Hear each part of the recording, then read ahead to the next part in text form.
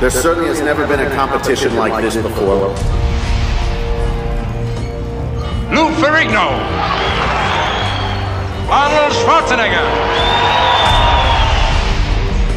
You have to do everything possible to win. I dreamt about Arnold last night. I said, Louis is waiting for you in the shadows. Well, I've not been beaten for the last 7 years. You're going to be the biggest thing that ever went out on that platform at 275 pounds, Louis. They know that, and he knows it. If he's in shape, fine. I hope he is. Half more weight. Let's go. I want to beat him.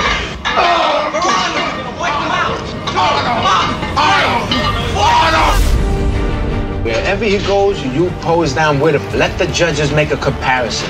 You look at your arms like you're admiring, and then you go, boom.